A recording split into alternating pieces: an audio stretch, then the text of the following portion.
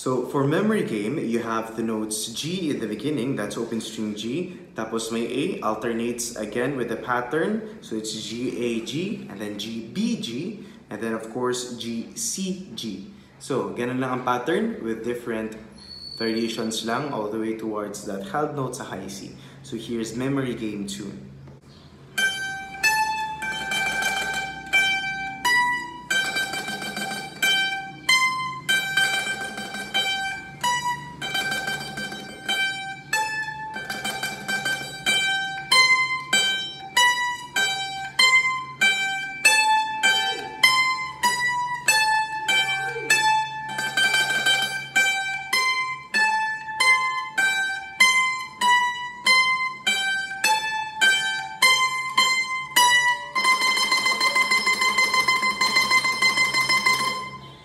Now remember that in memory game tune, we're using the open string G, that A, which is second fret of G, the second fret of G string, and then B would be your fourth fret, and of course your high C would be your fifth fret. That's 1, 2, 3, 4, 5.